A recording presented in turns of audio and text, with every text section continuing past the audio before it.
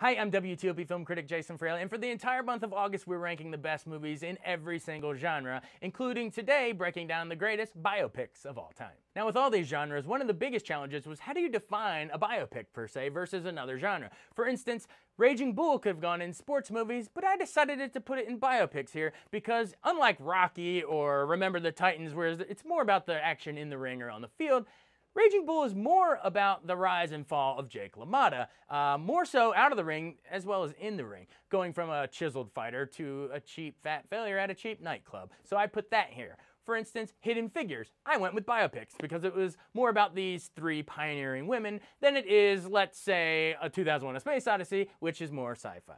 A lot of these biopics tackle what, let's say, gifted and talented individuals through history, like Helen Keller in The Miracle Worker, Alan Turing in The Imitation Game, Daniel Day-Lewis in My Left Foot. We also have A Beautiful Mind with Russell Crowe. And then, of course, I think, which is going to make the top three here, The Social Network. I love David Fincher directing an Aaron Sorkin script. And to me, Jesse Eisenberg as Facebook founder Mark Zuckerberg, I don't think he ever had a better role than that fast-talking genius. You'll also notice the middle of the list has a lot of music biopics because that's the best place to put these. They're not exactly musicals like Singing in the Rain, we'll get to that later, but they go in the biopic category. So that's where we get Jamie Foxx's Ray. We get Walk the Line. We get Coal Miner's Daughter and movies like Straight Outta Compton. We get a lot of the music biopics, they seem to fit the best here. Now, as we get into the top 10, you'll notice a lot of social change martyrs, and I wanted them into the top 10 because these are the biopics, these are the biographies, these are the lives worth imitating. So we get Malcolm X, we get Lincoln, we get Martin Luther King in Selma, we get Ben Kingsley as Gandhi, and we also get, of course, Gospel according to St. Matthew with Jesus, the ultimate of the social change martyrs. Now, in choosing a biopic that's going to top the list, I was so close to picking Raging Bull because of Martin Scorsese's genius in-ring action, the way Thelma Schoonmaker cuts that thing together and the ring size changes according to how he symbolically feels during his lifetime.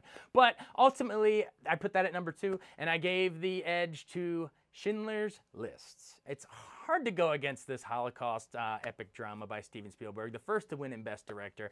You know, some of the Holocaust movies I ended up putting in with the prison category if they focus more on the captivity part, like, let's say, Son of Saul, or Life is Beautiful, or even Sophie's Choice. But for this, it's more about the man behind it, who started his own, not even concentration camp, but a safe haven, a work camp that he was a Nazi who saw the light. So he created a camp so that he could save millions of Jews from the Holocaust. Now, Oskar Schindler is performed by the great Liam Neeson, I think, in his career role, but we also get Ralph Fiennes as Eamon Gulf, one of the most sinister villains of all time, and of course Ben Kingsley as Schindler's sidekick typing up the list. He says the list is the ultimate good, the list is life, and in the end, Schindler, the ultimate biopic, says, I wish I could have saved just one more person. Can't forget the girl in the red jacket amidst all the black and white cinematography. And of course, John Williams' heart-tugging score to me make this the best biopic.